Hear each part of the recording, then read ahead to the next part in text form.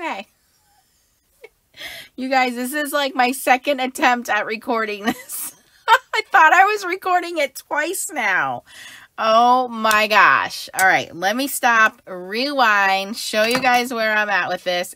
Oh my gosh, I'm glad I caught myself. All right, so I originally made this card, and this is what we're duplicating. And this is sponsored by the Not Too Shabby shop. This stamp set is called Coffee Love. It's from Inky Antics. You get this large coffee mug, a heart, coffee beans, and these really cute sentiments. Sending a hug in a mug. Coffee is a hug in a mug. Coffee, that's it. And then little instructions here for your recipient that say brush your fingers across the sequins to change their color, which I'm going to show you in a second.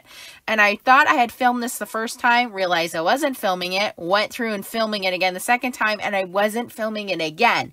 And just as I looked up to check the camera, I realized it's not recording. So where am I now on the video? You can also get a matching set of coordinating dies with this, which comes with the mug, the heart, and to cut out the coffee beans. And what I've done is I've stamped out the images here, which is the mug, the beans, and coffee, that's it, with some detailed ink. This is Brutus Monroe detail ink. Then after I stamped everything out, I took this stencil also from the Not Too Shabby shop, and I will link everything down below in the description for you along with a discount code. This is from Picket Fence Studios, and it's called Knots Scales. Okay, so I thought it looked cool. I just took a little bit of Distress Oxide Squeeze Lemonade and a makeup brush and put that over. So once I stamped, then I stenciled, okay? Now I'm on the third part, which is coloring it in. And I just put an X here to remind myself I don't need to color that in. That's going to get cut out. But I just took some brown inks and tried to color kind of like this wooden tabletop. And I'm just coloring the mug now. So now you're all caught up to where I thought I was in this video for you. We're going to get to the fun part, which is adding the sequins. What I said is the stamp set is really versatile because you could just stamp it out and color it in and send it that way. You can stamp it out and make a shaker card out of it, or you can do the mermaid sequins. So, and then with the die set, you don't have to use the stamp set. You could use the die because it cuts out the center here and just drew like a wine glass. But Inky Antics has quite a few stamps that go with this Mermaid Sequins interactive card set. And they have like a nail polish bottle. They have a mermaid tail. They have balloons, cupcakes. And if you go back and check my history from Christmas, you'll see that there were a few cards that I did and a few videos. And I did like large Christmas tree dies or large ornament dies. I think I did for Valentine's, I did some large hearts. So it's just a lot of fun to make these interactive cards. So I'm just going to go in with some different shades of blue here. Try to clean this up. I'm like laughing at myself that I thought I was filming this twice. And not only did I not film it the first time, but I didn't even film it the second time. I downloaded this new camera app onto my iPad, you guys, and has a pause button on it because a lot of times I need to like get up and get something, and before I wasn't able to do that. So now I can pause and not have to worry about that. All right, so this is TB9, which again is a Spectrum Noir. And like I said, you don't have to worry about where the X is because that's going to be cut out. And I picked this color because the color sequins that we're going to be using have a dark navy on one side. I can't believe I missed that twice. All right, but we're moving on to the good parts. So basically, you just missed me coloring it in. I think you'll be okay. On the other card, I am using 110 pound Neenah cardstock. I did it directly on the card itself, and then I just put a piece of cover stock behind that. But you can see the finished card here. I did like a marbled tile, I guess a marbled countertop. And here is the fun of it. So this is the part we're going to do now, which is adding sequins. So to add the sequins, first we're going to die cut it. And again, it comes with the matching dies. Or not, it doesn't come with matching dies. You can get matching dies, excuse me. I don't want to give anybody the wrong information here. You can purchase a bundle from the Not Too Shabby shop, which has the dies, the cup, and the dies, the stamps, and I believe the sequins. But I will link everything down below for you. I'm going to just run this through my Gemini Junior.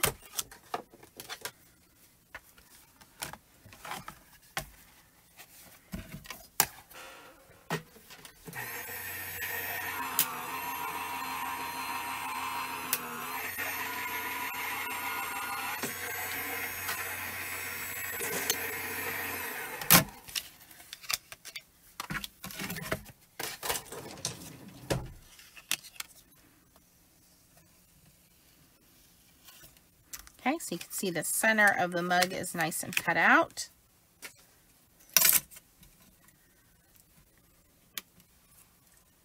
And now we're going to add the sequins. So I like to use red liner tape. I believe that red liner tape is super strong. I would not recommend using any kind of just normal runner, like tape runner or regular glue. It needs to be like super adhesive. Probably fabric glue would be really good. Just remember, it's, you know, it takes a little bit for it to dry. And you want to get pretty close to the die cut area here.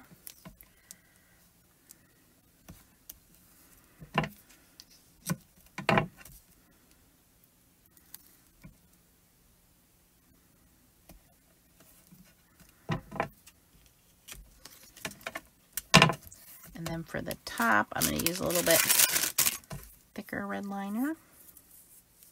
Couldn't go to the stamp show this year and buy some more.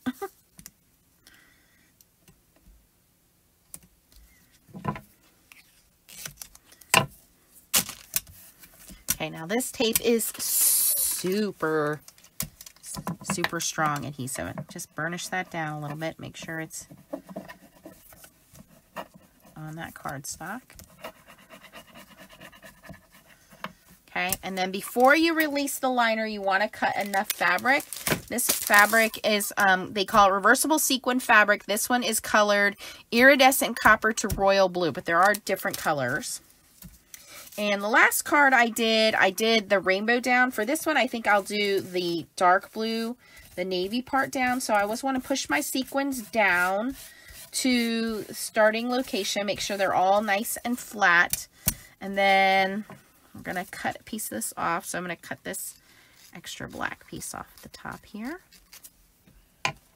And it is a little messy when you're cutting it. So you're going to get bits all over your desk, but you can keep those bits and put them in shaker cards. I'm just trying to make sure that all my sequins are turned over in the right direction before I cut it. So you can see here, they're all that kind of dark navy color. And you want to cut just the right amount. You do not want this short. If you cut it too short, then it's going to lift off of your cardstock and it's not going to be very pretty. So, and it does stretch a little bit, but you don't want to stretch it too much. Okay, very easy to cut with some heavy duty scissors. So you can see all of these sequins fell off and more will fall off. It's fine.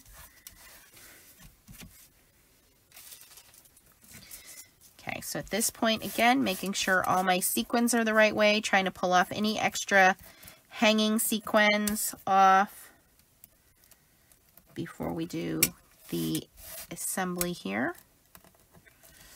Okay.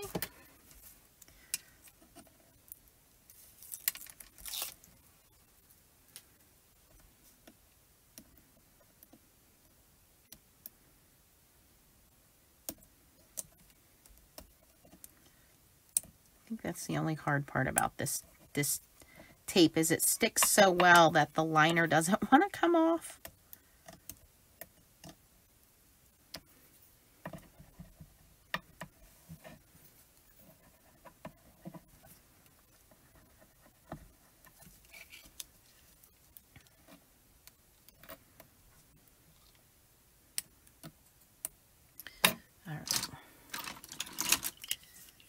my pokey tool and stab at it.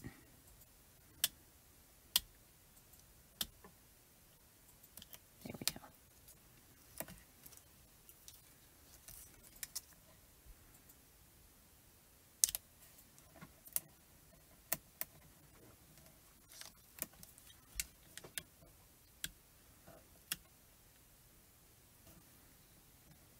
Okay, got all of that out of the way. Okay, I'm going to make sure. I'm going to start at the bottom here, make sure I have this lined up at the bottom. And then I kind of like to just stretch it a little bit, make sure it's nice and tight on there. Press that down really well into my red liner tape. Okay, and so now this one is using the same fabric, but it's the opposite way because I put it on top to bottom. So the sequins go like this. They go to that iridescent copper, but they start off as navy. Isn't that fun?